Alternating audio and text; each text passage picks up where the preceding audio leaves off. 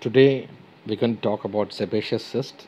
It is one of the most common cystic swellings seen affecting the skin of an individual. So what is a sebaceous gland? To begin with, before knowing what is a sebaceous cyst, we must know what is sebaceous gland. So sebaceous gland is a gland seen and present in the skin. These glands secrete sebum, which keeps the skin soft and oily. So they are seen in close association with the hair follicles. These glands have a duct which open near the hair follicle, and that is how the secretions come out. Now, what is a sebaceous cyst? Sebaceous cyst is a cyst that develops in a sebaceous gland. It is a retention type of cyst. It forms due to blockage of the duct of the sebaceous gland, and so the gland gets distended with secretions, resulting in a cystic swelling. It is also known as an epidermoid cyst because it is lined by superficial squamous cells. It is different from a dermoid cyst, which we'll deal with in another topic. It is also commonly known as wen. So the histology reveals that this cyst is lined by squamous epithelium and contains sebum, which is a yellowish pultaceous material with an unpleasant smell. Now, regarding the common sites, it can be seen anywhere in the skin. Wherever there is skin, you can develop a sebaceous cyst, except in the areas where there are no sebaceous glands, like the palms or the soles. Certain locations you can develop multiple sebaceous cysts, like the scalp, face, or scrotum. Now, regarding the common clinical features, it is a cystic swelling. It usually grows up to a size of as high as 3 to 5 centimeter. At the same time, it may be a small swelling as small as 0.5 centimeter. It is a cyst with a smooth surface and commonly has a blue or black punctum on its surface. It is not freely mobile. It is fixed to the skin, and the swelling can be moved along with the skin. It is a cystic swelling, but as it contains a pultaceous material, it does not have the classic fluctuation. Instead, it has the typical indentation sign. If you apply pressure on the surface of the cyst, it will show a depression. So that is known as the indentation sign. Now, when this cyst is infected, it will have all the features of inflammation like tenderness, erythema or redness, localized rise in temperature, and usually there will be associated surrounding induration and edema. This is how the punctum looks on the cystic surface. If you look carefully, you can see the cystic protrusion over there. Now, the only investigation for a sebaceous cyst is an FNAC.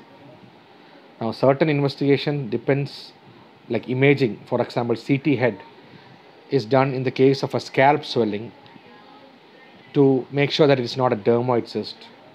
As a common differential diagnosis to a sebaceous cyst in the scalp area is a dermoid cyst. In such a case, a CT head may be required to rule out an intracranial communication or a cranial scalp defect. Otherwise, an FNAC is the only investigation required for diagnosis of a sebaceous cyst. Now, the treatment, excision is the treatment of choice, and it is done under local anesthesia. We have two methods. The ideal method is to place an elliptical incision around the punctum overlying the cyst and excise the cyst along with the overlying skin and punctum by dissecting all around the cyst. Alternatively, some place an incision close to the punctum, remove the punctum, and open the cyst and avulse the cyst wall, the cyst with its cyst wall from the surrounding surface. This is called incision and avulsion technique. Now, this is how the excision technique is. You give a local anesthesia around the cyst Then you place an elliptical incision including the punctum, and along with the overlying skin and punctum you excise the entire cyst by dissecting all around, and then you can close the wound with sutures. This is the other technique where you place an incision and you try to avulse the cyst wall outwards by applying traction. There is always a chance for cyst wall remnants to remain behind and recurrence of the cyst. Now if it is infected, then you give antibiotics and anti-inflammatory drugs and analgesics to control the symptoms, and if it is an already abscess formation has occurred, then you plan an incision and drainage of the swelling. The entire pus is drained and whatever cyst wall remnants that can be removed should be removed. There is a high chance of recurrence following incision and drainage. So this is how an infected sebaceous cyst looks with pus pointing. So already an abscess is formed. So here IND is a treatment of choice and not excision. Now in those who have multiple sebaceous cysts, especially in the scrotal area, then they are usually seen very close to each other.